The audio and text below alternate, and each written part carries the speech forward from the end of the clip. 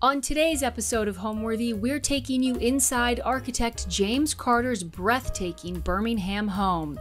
James built his home with an approach similar to crafting a custom suit, tailored perfectly to house a lifetime's worth of cherished collections. Inside, you'll find magnificent structural details that form a sense of continuity throughout each space. James has created a beautiful home that is a time capsule of his life. A big thank you to Veranda for sponsoring today's Homeworthy episode. Inside the July-August issue of Veranda magazine is a love letter to summer. Linen designer Julia Amory invites readers into her idyllic homes in the Hamptons and Palm Beach, both blooming with beautiful florals and chintz. Then it's a postcard from Provence, a shopping story that transports you to the south of France. And not to miss, a jewelry feature about charms. These baubles are the quintessential summer accessory. And for more architecture and design stories, feast your eyes on these summer homes, from the coast of Southern California to the mountains of North Carolina. And a special offer for our viewers: for 20% off a 1-year subscription to Veranda, be sure to visit veranda.com/homeworthy and use the code HOMEWORTHY. Enjoy! You're watching Homeworthy, where we believe every home has a story. Like and subscribe for more. Hello, Homeworthy. I'm James Carter. Welcome to my Birmingham home. Please come in.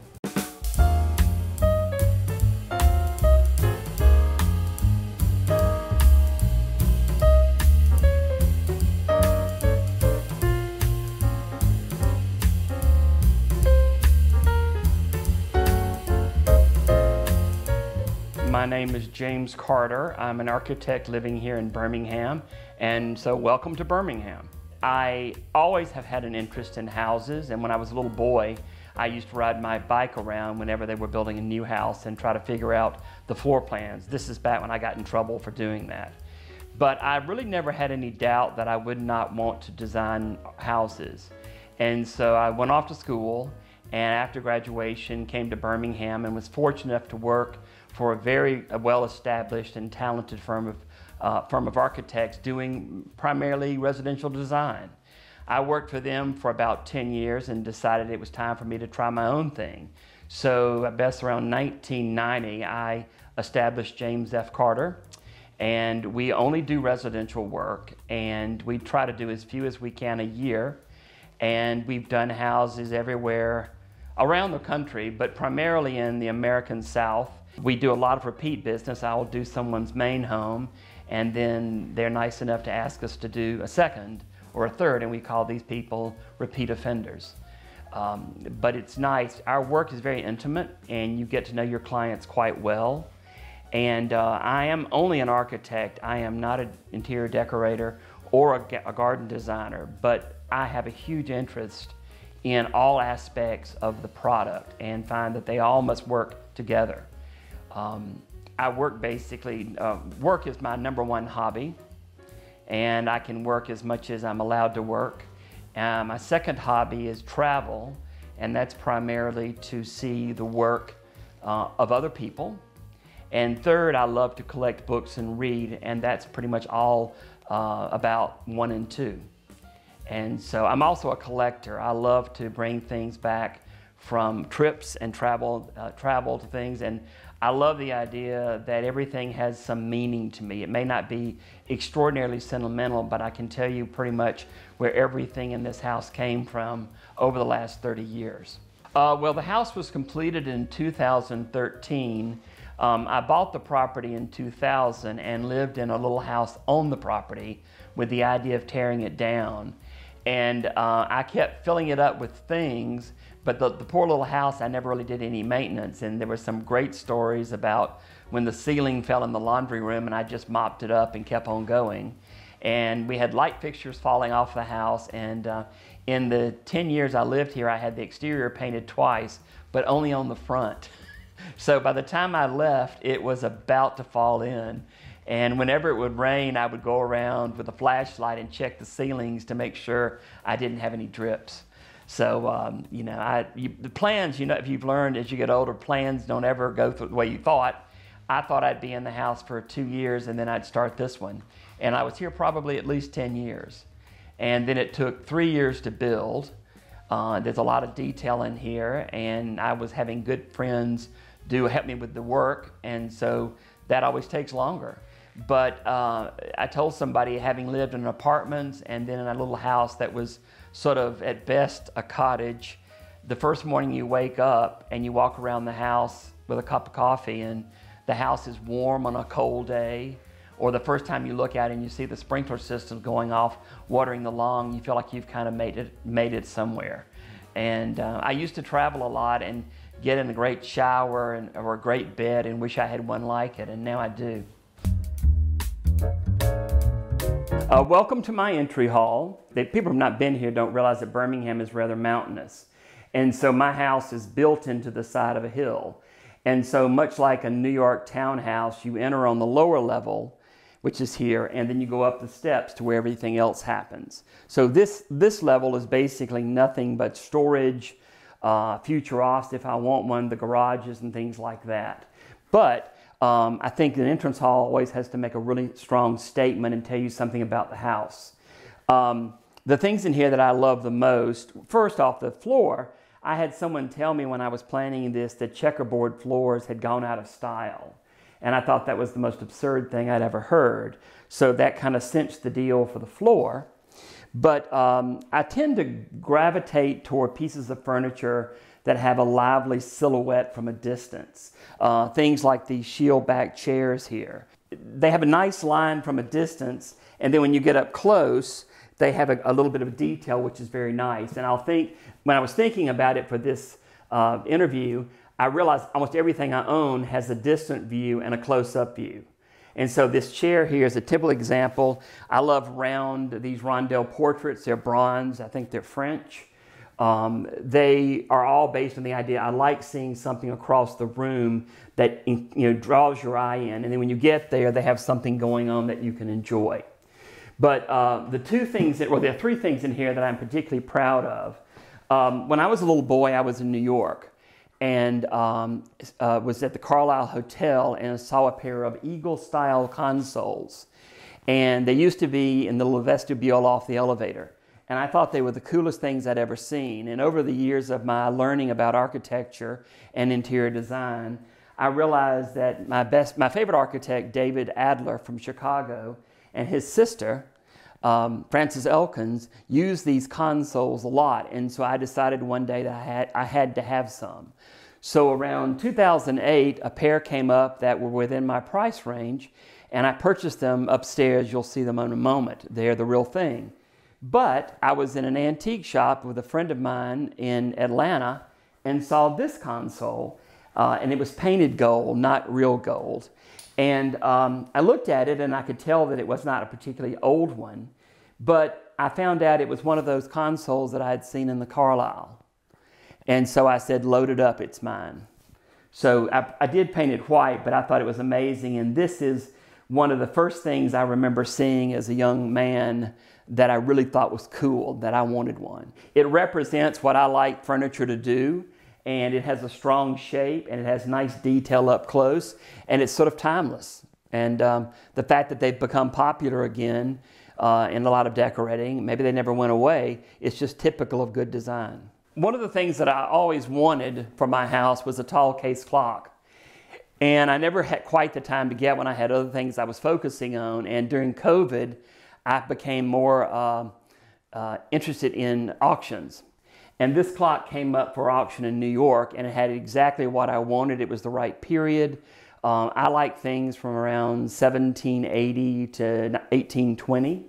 And it was made in London, and I liked it because of the simple, strong face. I bid on it, and to some amazement, I managed to get it. They brought it down, and we had it bolted to the wall the way you're supposed to. And it has to be rewound every week, but I am amazed at how accurate the thing is, given that it was from 1790, supposedly. I have a tendency to collect themes, and I was on a trip several years ago for a friend's birthday in Europe, and I bought a walking stick. And the next thing I know, I bought this walking stick, which was made by the man who did Queen Victoria's. And then I started looking for walking sticks with a vengeance. And so now I have numerous ones. that I've collected over the years. A lot of them are dogs. This walking stick, which is a frog, was very similar because my father called me Frog when I was a little boy. And so I had to have this walking stick. And then recently, a friend gave me this one, a crab claw, because they've said as I get older, I become more crabby. The urn here behind us was something I bought in Paris, and it's a Louis Philippe. It's a toll water urn, and normally they sit on a little box, and I think water comes out. But I loved it, and it's got a liner in it, which sometimes we put flowers in it. I don't. The people that do the flowers do. But I brought this back on the plane, and I'm amazed at what Delta has allowed me to bring back over the years. Recently, I brought a big painting back, and I don't know why they let me do it. This was another auction find. It is supposedly painted by a well-known portrait painter from the, I guess, turn of the 19th century. But I bought it because I like the way the man's cravat is rendered. He's got about 14 different whites, and I just thought it was really a well detailed picture. I hope one day to find out that it is even better than I'd like to think it is. So there's a problem in this house. Everything in my house I like to call is scratch and dent, which means if it hadn't been dropped or rolled down the hill at least once, I usually can't afford it. I actually, although the house is all my taste and my selections, I did, collaborate with one of my friends who's a decorator. All the furniture in the house was pretty much bought by me, but what my friend Jane did was she helped me organize it, and so it was a collaborative effort. The only thing different from what we would normally do for a client is I got the final say on everything. This is my stair landing, also my sort of small library here. As I mentioned earlier, I really like to read. And I collect everything from biographies to history. I don't do novels, but I always enjoy reading about architectural design. And so I have a little bit of everything here and there. And on the walls here, I have some early maps. The two in the middle were before the country was a country. And so it has all the Indian nations, which I'm very proud of. And the one on the top belonged to my grandfather. So I sort of made them a combination of a little bit of everything.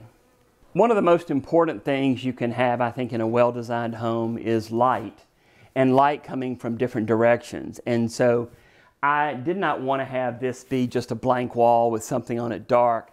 So I put in a window in the bookcases which opens through to another window which looks out on the property to the side. And the idea is mainly to introduce light from not only 1, 2, 3, but 4 directions to make the house a bit more cheery and upbeat.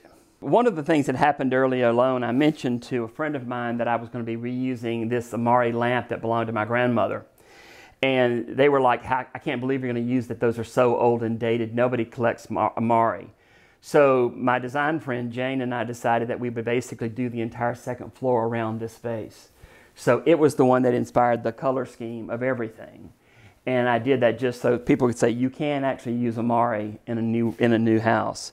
There's a lot of things here. I bring souvenirs back. These are old watercolors. This came from Switzerland.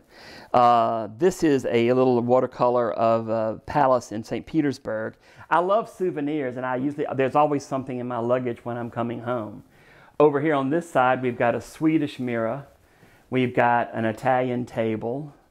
We've got some, I think those are pin boxes I bought from the estate of Mario Boita. There's an obelisk here that I just ordered.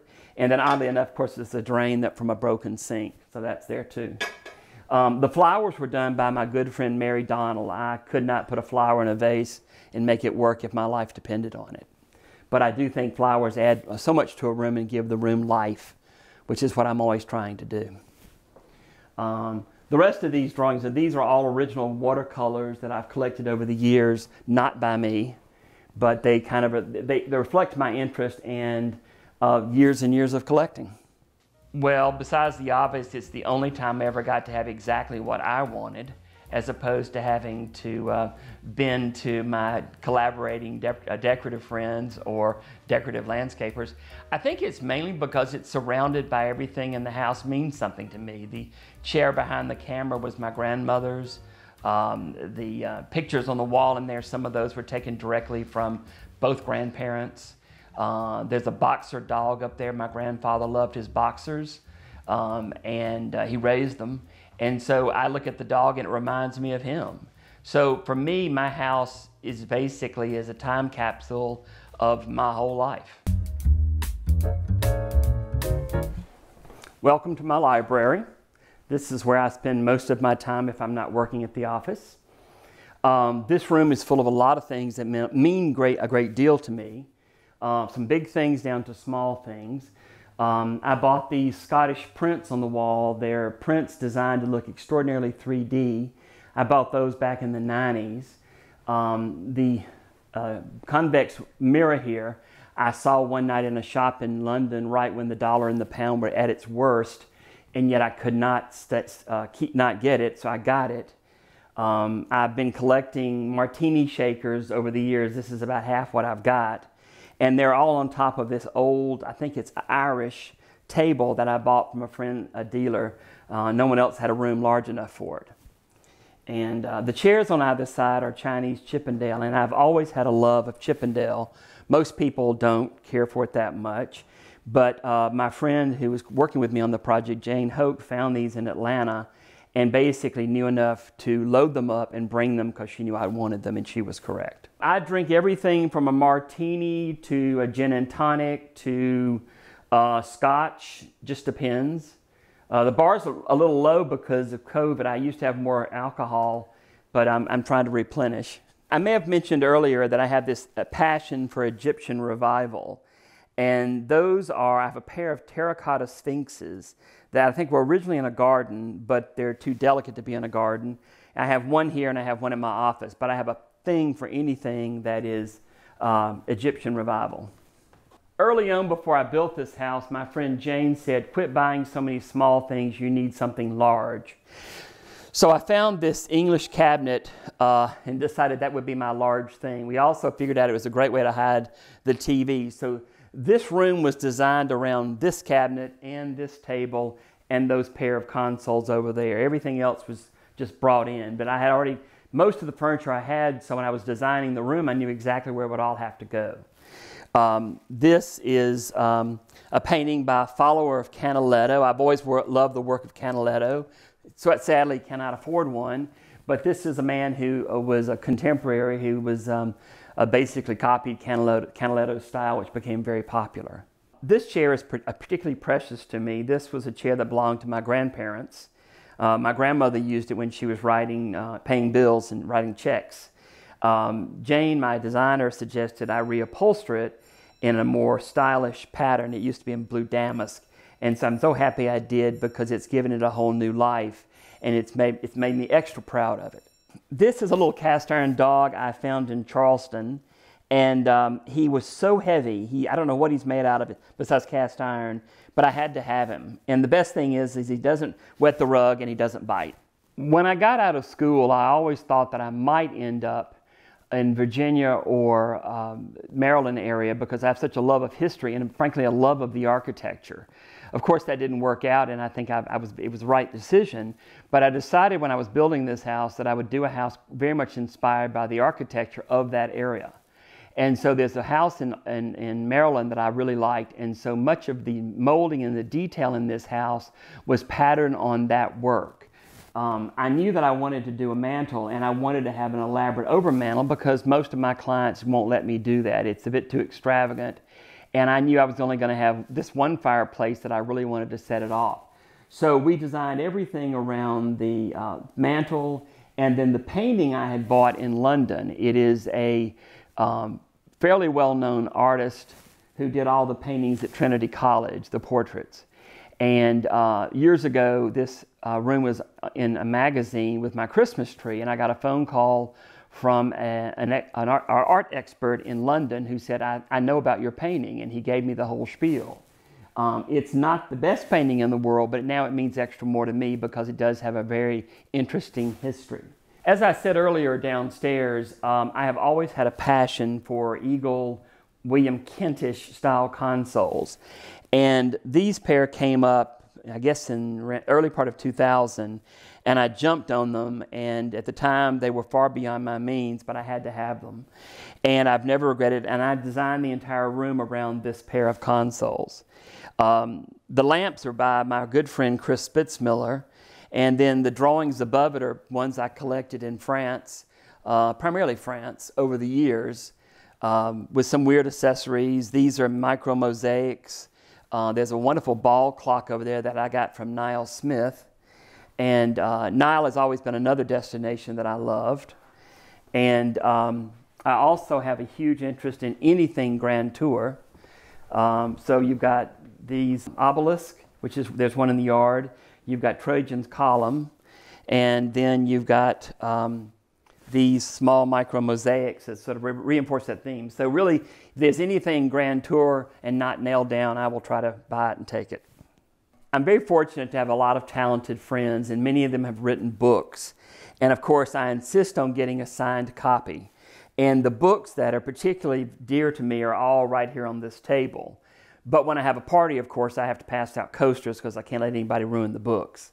But if you've written a book from me, your book is here and signed somewhere in this pile here. I have a thing for pieces of furniture that do things like rise up, tilt over, swing around. And this is a, I guess, early 19th century French writing architect's table or drawing lectern. And I found this, and it was at home. I really liked the people, and so I bought it from them. And I keep some of my nicest books here.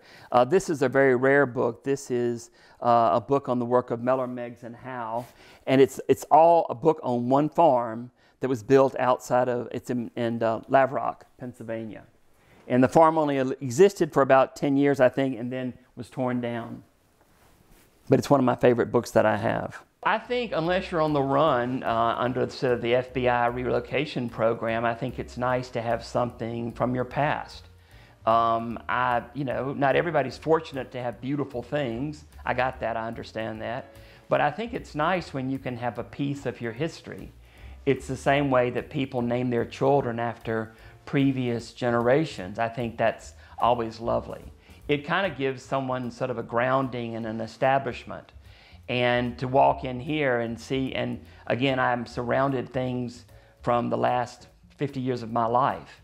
And so I really like having that. And it's sort of, I can't imagine if walking into a room that I did not know something about almost everything in there. It'd be like being in a hotel. In the original plan of my house, this was going to be a small office where I could work at home at night. And I learned early on that I would never do that. I'd rather just stay at the office and work and then come home and separate myself from whatever was keeping me going that day. So it's become sort of an annex library. I have a lot of my design books in here, as well as a wall of family photographs. I consider myself to be the sort of keeper of the family photographs. This is a Regency writing desk, again, that tilts up. It's one of my favorite things I have. And on it are my parents, myself when I was much younger, my grandfather who made me bald. This is a steer horn that my grandfather brought back from a medical convention in Miami Beach, Mexico City, excuse me, in the 30s. I had to have this. And these are all my family. Welcome to my kitchen. It's a sad tale because I don't really cook, but I have had some amazing parties here, and people like to gravitate around this big counter because it's easier than trying to sit down. And when I designed this house, I designed it for casual entertaining, so I have a glass porch, screened porch, right off this through these glass doors. I was visiting some friends of mine years ago in Maine and admired their butler's pantry, which had black cabinets and mahogany tops. And I never quite forgot them, so when it came chance to design my own kitchen, I did the black cabinets and mahogany tops and stainless steel in honor of what I saw in Maine. So I'm most grateful, guys. Thank you. Well, I think a home is really supposed to sort of be an indicator and a frame of your life or the person who lives there. And so because my home is probably the result, decorative-wise, of 30 years of collecting, I think people instantly get some sense of who I am. And I think that's always nice. I don't like walking into a house that looks like it was all bought in one weekend at the Decorative Arts Center. I like houses that have that collected look. And I will say this house looked pretty much like this 6 months after I moved in, because before it was built, I spent 30 years buying things for it. Everything was bought into kind of place in the house that was in my head.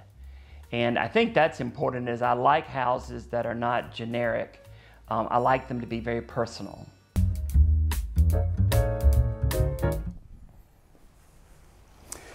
This is my porch. Every house in the South needs at least one porch.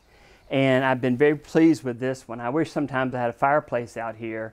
But what it does is it has the fountain on one side and easy access to the kitchen for something to eat or drink. But it's been very successful with my friends. Originally, there was going to be a fireplace on this wall.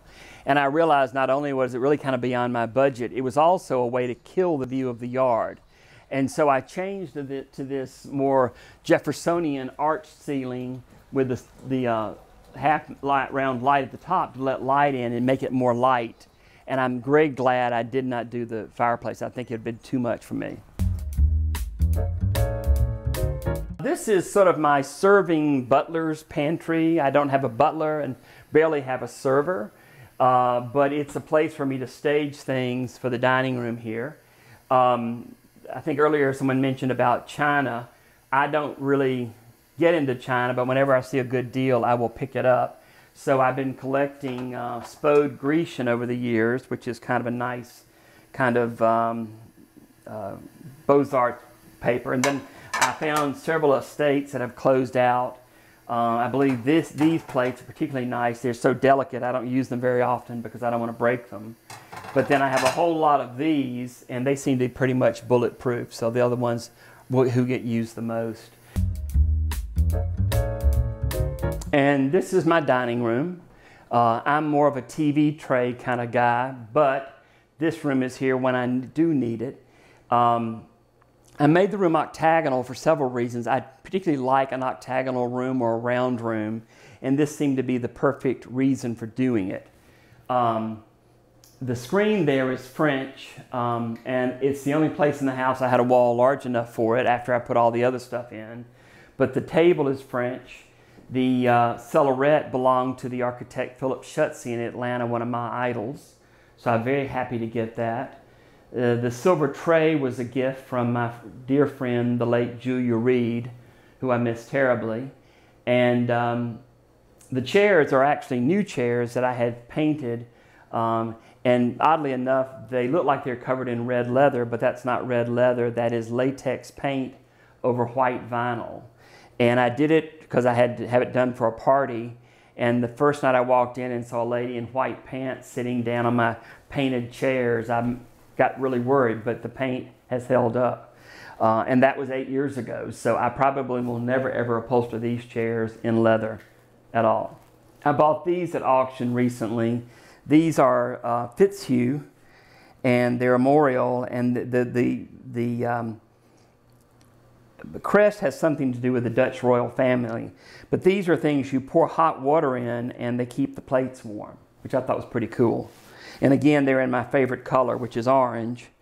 And so those were, nobody else seemed to want them, so I got them. And in here, I wanted to paint the room orange from day one, and Jane suggested we go with this bit softer color, this apricot color. And then I think together we came up with the idea that it'd be really cool if it were lacquered. So we lacquered it with the idea that it would be particularly pretty at night for the few times I have a dinner party. This is one of the few hallways in my house, and I decided to make it something of a mini art gallery. And these are all Grand Tour gouaches, which is a type of watercolor from Italy. And almost every one of them has a night scene or a day scene of a volcano exploding. But more for me, they have a lot of blue light, and I think the blue reminds me of the beach and the water and the Adriatic. And so all of that is something that I enjoy seeing. I particularly enjoy seeing the ones at night, but these were all meant to indicate to people that you had been to Italy and Naples and seen and done sort of a grand tour. I just like a certain sense of continuity. If I could have found a house in Birmingham that was an old one that I liked, I would have probably bought it because I love the bones of an old house. But many of the ones I looked at were either not in a great location, or they were in such poor condition I would have spent a fortune. So at a certain point I realized I had to create what I wanted. And that allowed me to basically get as little as I needed, and I don't have a lot of extraneous rooms I don't use. I live alone, and so this house is like a really large condo. But there are rooms upstairs and downstairs for people if they want them. Guests stay upstairs, of course, usually. But the house was designed for me, very much like a custom suit. Oh, pardon me, you're in the powder room now. When we were coming up the design for this, I had originally wanted some kind of interesting chinoiserie paper or something, and my designer, Jane Hoke, said, why don't you try Italian cork? And I fell in love with it. I have a slight interest in 70s kind of glamour design, and so one of my favorite things in this house is this cork wallpaper.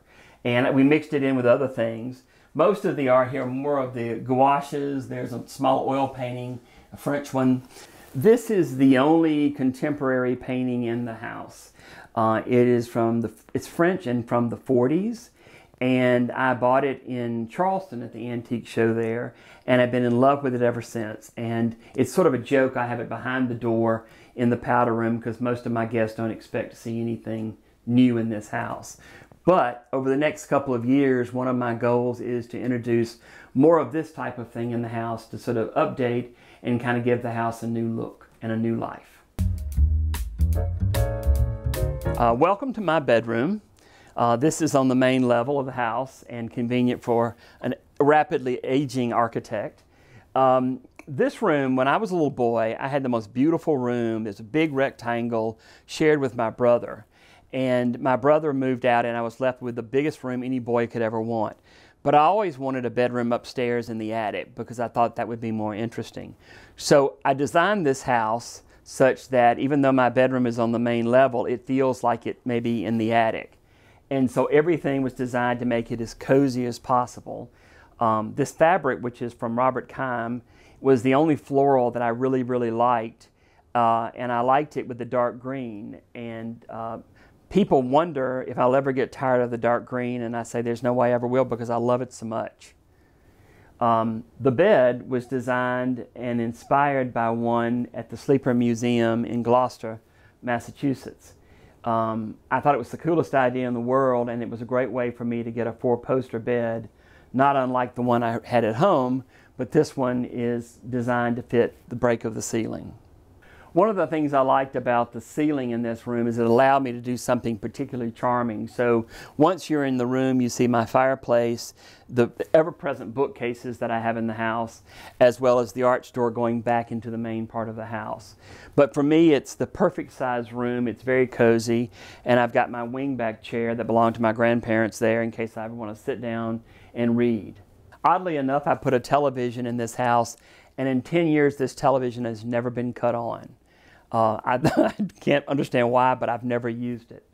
But under it is a wonderful cast iron bear that belonged to my friend Julia Reed's grandfather. That when it was up for auction, I don't think very many people knew what it was, and so I managed to get it. And then beside that, I have my grandfather Lazenby, who managed to make me bald at an early age. So thank you. This is my dressing room area, and I am not really a bathroom person. I wanted my dressing room to feel pretty much just an extension of my bedroom. So instead of having cold marble floors, I have wood floors, and then I put my sink in with my clothing and kept the toilets and showers and everything like that completely separate. So it doesn't look like a bathroom, and that was done on purpose. We upholstered the walls in this Schumacher stripe, and then we went back to the floral from the bedroom, and then a friend of mine had suggested collecting silhouettes, so I've been collecting silhouettes. So again, another collection that I pull together now and then whenever I see one. Home is, I would say it's the vessel that you live your life. Years ago I read an article about where the person was saying he was trying to sort of create a backdrop. And I think a well-designed home is the backdrop for the lifestyle and the personality of the people that live there. If you are a prisoner of your own home and you feel you must adapt to your own home, I think it's probably something slightly amiss. The people that I admire sort of command their homes, and even if they're very large ones, and live in them, and it's their place and it's their nest. And I admire that and try to somewhat emulate that in my house on a smaller scale. Thanks for watching. For more Homeworthy content, be sure to like and subscribe.